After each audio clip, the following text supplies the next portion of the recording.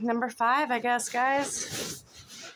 So my first reaction was anger because you didn't know me as a wife.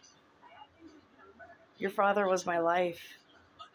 He was my best friend. He was the father of my children. There was no one on earth who knew me and loved me as much as your dad.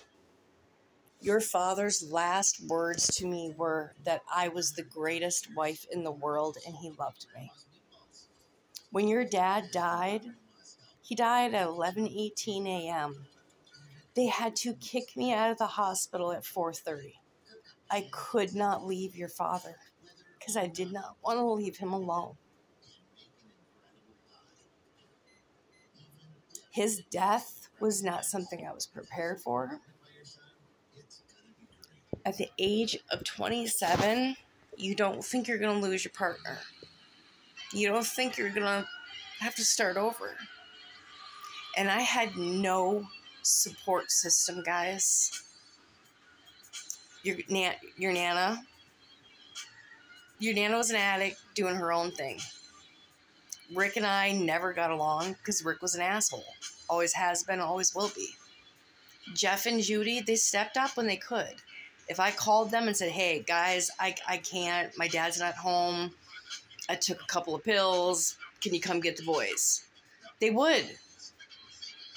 That hurt that they turned on me because I don't know why. What possibly could have happened other than were you possibly in on something that I'm not aware of? So you not knowing me made me want to start showing you. So I started writing my feelings and my thoughts. And I started posting pictures because I knew you didn't see the happy birthday parties and the happy, family get-togethers and the times that you were on the front page of the newspaper. All the events you participated in, that you were beautiful, you were clean, shiny hair, fed. You were not neglected children. Shit happened, guys.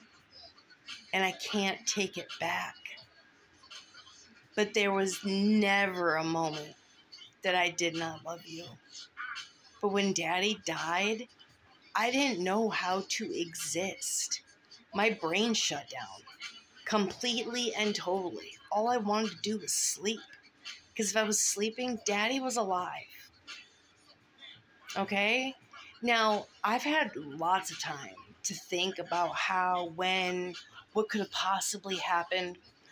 The matter that comes to mind to me is Ava's death was my fault. She got into my pills. There's no way around it. So everything else is arbitrary because it doesn't make sense. And I've tried to make it make sense. I've gone over a million things in my mind. So when you responded the way you did, Carter, I thought maybe I should start showing you it wasn't what you were told and that you were very loved.